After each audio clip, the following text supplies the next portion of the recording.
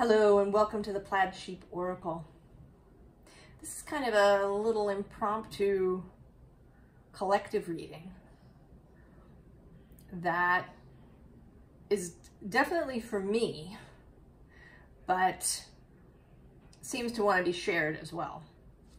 So what started it was this card from my Wordless Oracle that came out in my own personal reading this morning. And after I was done and I'd, kind of put the cards back, it continued to sort of stare at me and call to me. And I did a reading just, on the image of this image that,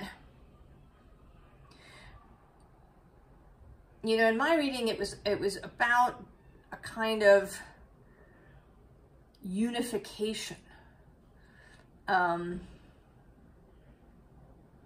all the parts, like that something has been rising and reaches here at the top. People talk about a Kundalini experience, a Kundalini rising, right? This energy coming up the spine. And the way that it has come through for me personally is as a unification, as a reconnection of all those energy centers. We often talk about them just sort of individually, oh, this is about your heart chakra, or it's about, but to me that, that's too, right, it's making too many clear divisions. I don't think that it's like that. I actually don't see them as kind of individual centers. I see it as a kind of spiral rising up through the body, and that they, they're not separate from each other, they bleed into each other. Donna Eden, if you know who she is, she teaches about energy medicine. She sees energy, and she describes some of the things that she sees in people. And she does talk about the chakras, but she has this program where there's a deliberate interconnection between the chakras, connecting them to each other so that they're conversing with each other. And I think that in so many ways that we've divided things up. We got really excited about science and figuring things out, and we started dividing things into smaller and smaller parts. And I think that, that way of thinking has ended up in other places than science.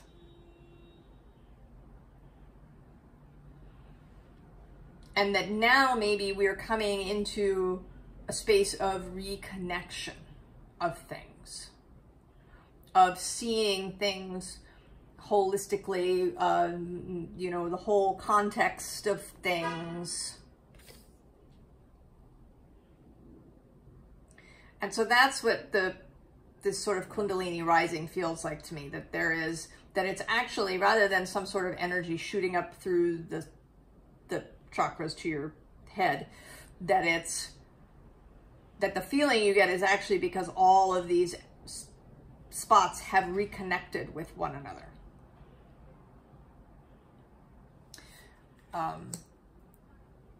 So when I laid it out, one of the things that came out was this was the first underlying, the two of inspiration. And this, seems, right, it's a searching energy. And then right below that is this four of emotions, and she's, all up in her head, perhaps. She isn't seeing that she's sitting right within this cosmic kiss And then below that is this Five of Inspiration, Five of Wands, this kind of, you know, wandering energy, trying different things, not knowing, you know, things not feeling right. And there's also an interesting thing, right? She's got this sort of opening, this portal, this mirror space right there.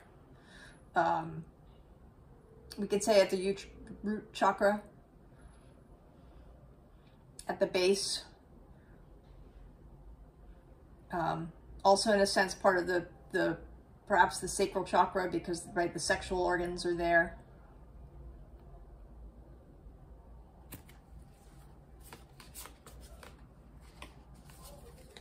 And then actually below that is the Knight of Cups.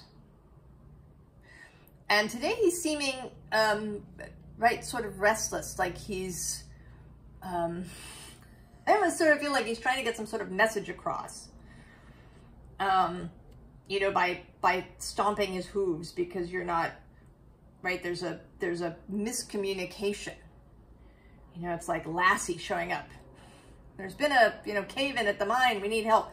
Right, so this animal energy is wanting to get a message across, but there's sort of a disconnect happening because we're not, as a society, all that in tune with the animal body. And then the bottom of the deck is this awakening. Then we have this fabulous card. She's my favorite Queen of Cups, this Queen of Emotions. And, I mean, really?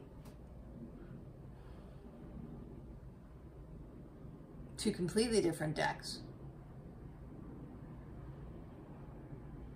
And yet this synchrony.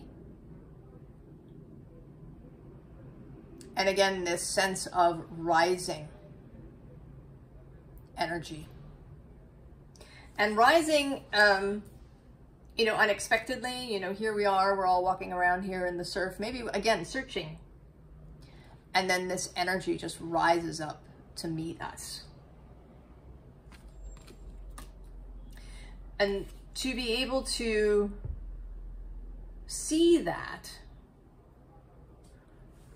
we have this Seven of Materials, and this is my follow the rose road, like the yellow brick road, but made of roses. To follow that sensual Venusian, also Mars, I think, right? Venus and Mars, energies within us.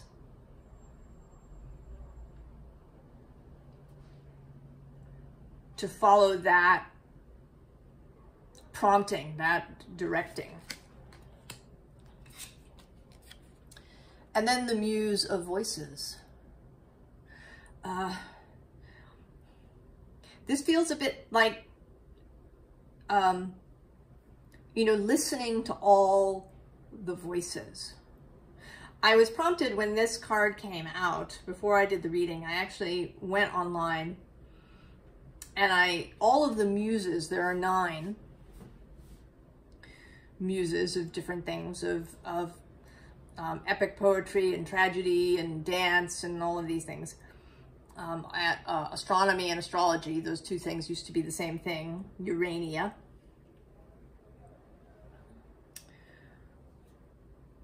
And I was prompted to look them all up and see, you know, where they all are in the heavens now. And there wasn't anything sort of, there was one compelling thing for me personally, but it didn't feel like, you know, it felt like more that I was, right, I was engaging with all these different voices within the self. That there may be voices, and they're all part of us. We all, right, is all part of the I. right? The different voices is different motivations, different needs that we have. And that we want to listen to all of them.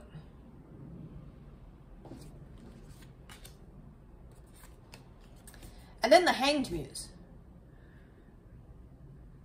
right? Seeing it differently.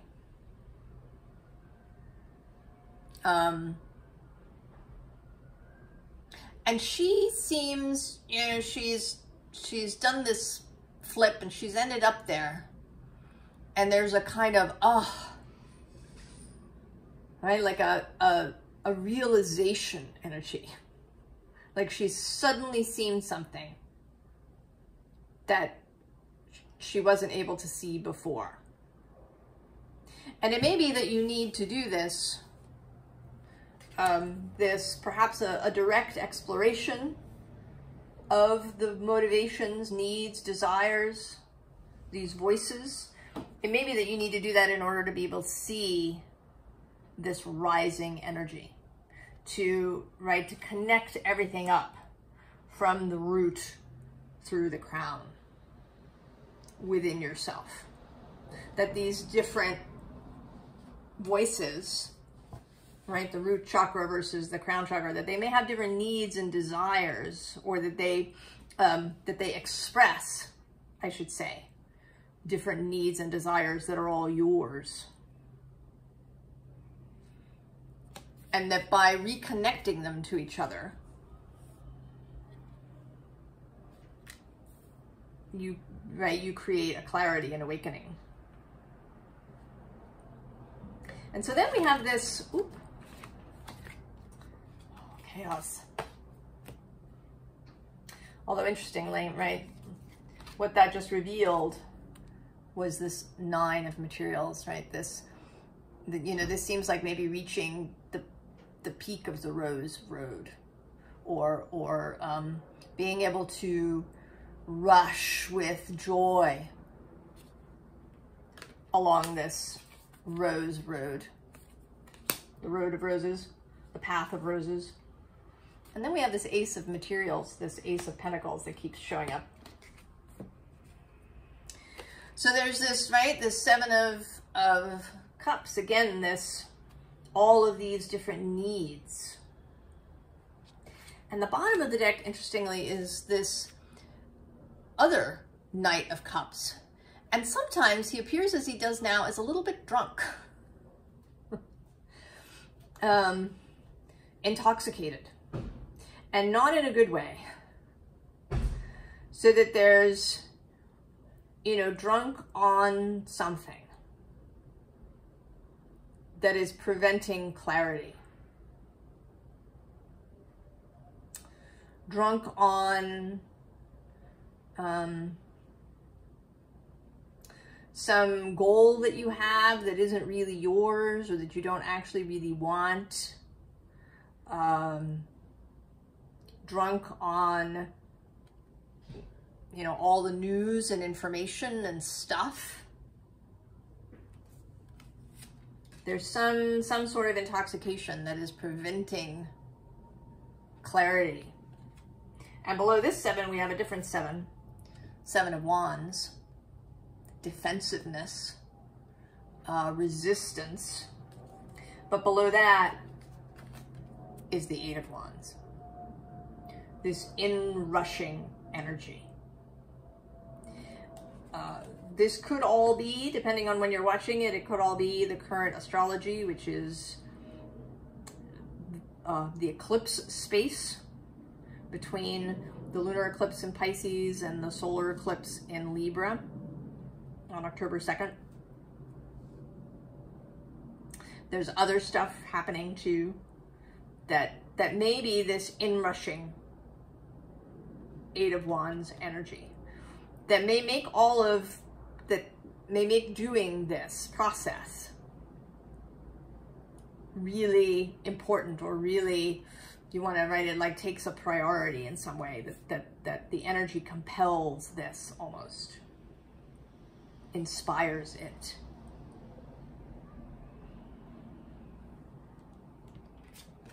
So then we have the Moon coming out.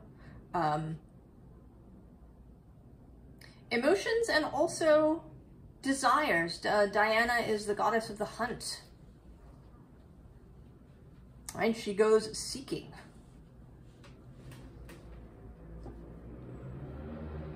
Hunting for what she wants. And next to her is this Justice, Athena.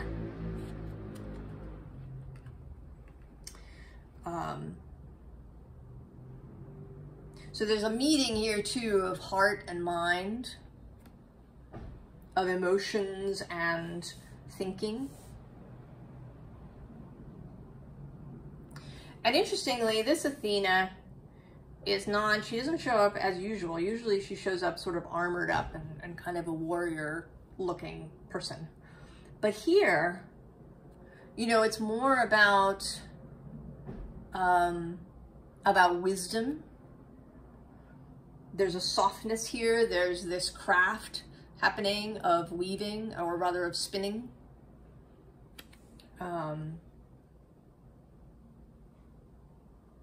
There's skill and craft rather than pure intellect here. And then we have this, right, this unifying of the different motivations. The unified will is how the alchemists referred to it. To have a unified will about something helped you to achieve the thing, because then all of your needs, all of your motivations, all of this was behind the same goal. Now, I don't think that this needs to be a static thing, that you get a unified will and then it just stays that way forever. I think it's all in flux, that you reach this space on individual subjects. Because life changes, new things come up, you get new desires, desires change, there may be something that you desire now that goes away.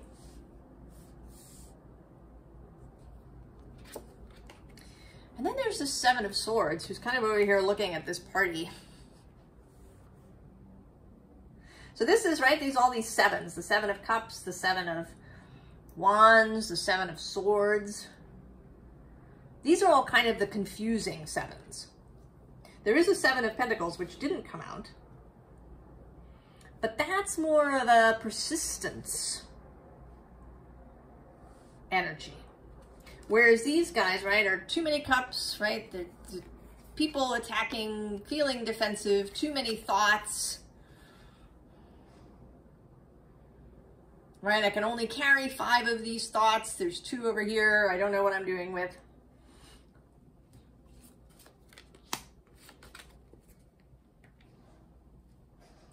So this confusion. So the kind of, I mean, this is sort of an advice row. We do have this Queen of Swords. So getting the clarity, getting the,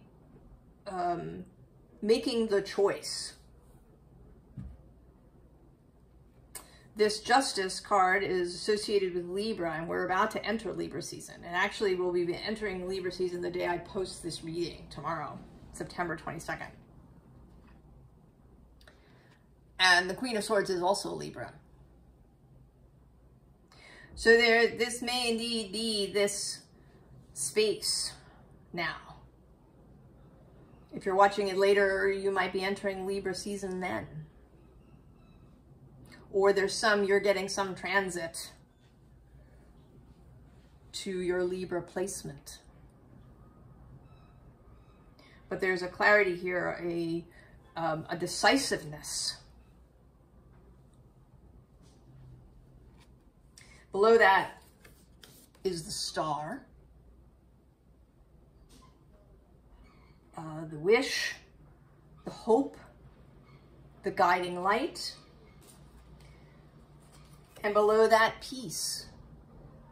A peace, right? Making a decision peacefully, choosing, not by perseverating or making lists of pros and cons or agitating about it, but the decision is natural when everything lines up.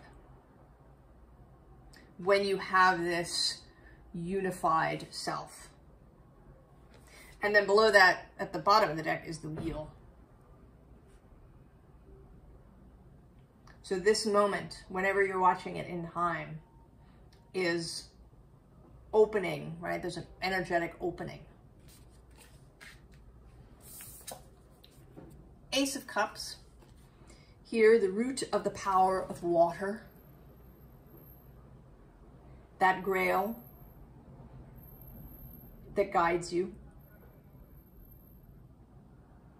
That isn't just heart, it's also, you know, mind and body, the desires of the body, the desires of the mind, of the intellect, and of the heart, and of the soul, right? It's all these things combining.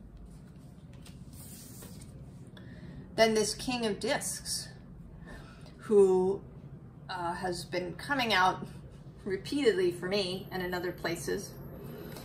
And he feels very much like this, right? That he's less about, you know, money or any of these things, and more about this unified body that he's, right? Because he's got this really strong third eye happening here that is rooted in his body, in his physical self, in his wholeness. And then we have pleasure. So, you know, what is pleasurable and really pleasurable? Like genuinely pleasurable. People sometimes think that pleasure will lead them down the wrong way. That, you know, that if they navigate by their pleasure, you know, that they'll end up drinking too much or eating too much, but I say that these things are not actually pleasurable. They fill some sort of need, but they aren't genuinely pleasurable. You don't really feel good, you know, if you eat an entire bag of cookies. That doesn't really feel good. You know, it may satisfy some sort of craving for something, but it doesn't really feel good. And pleasure is to, like, what really feels good all around, to all aspects of yourself. And then there's this apathy card at the end, that is the thing that we're avoiding. And so I asked for a couple of clarifying cards, and what I got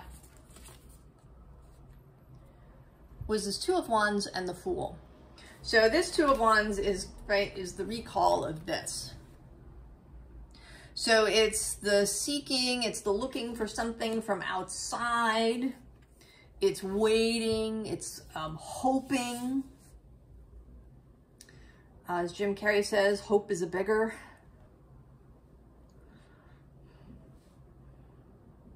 All right, it's faith that's the more powerful word. And that comes through in the Fool. The Fool has faith. The Fool doesn't hope. The Fool has faith and openness.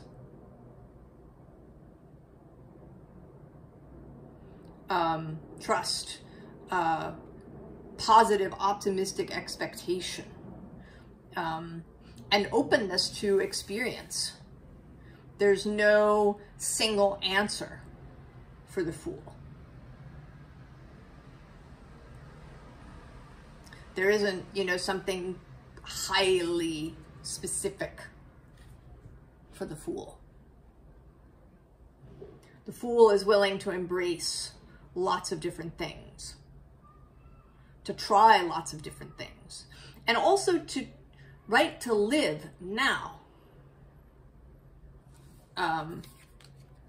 rather than to sit in this sense of waiting.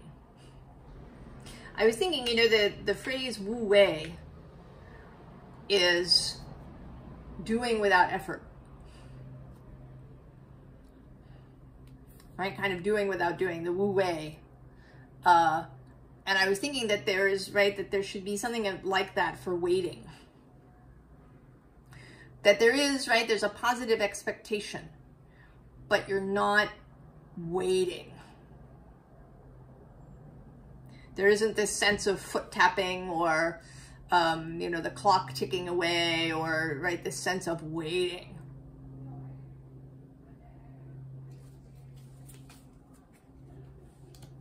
So we want to know that this, right, that this is possible. That we're not waiting for it. We reach for it. We embrace it. We open to it, and we believe that it is possible, and that actually that it is here now. Right? Because it is. It's right here below our feet, just right here. It may only take acknowledgement, recognition, seeing it, for it to come to be. So I hope this is useful. And that you are doing very well today, that you feel good, that you embrace pleasure. And I will see you next time. So long.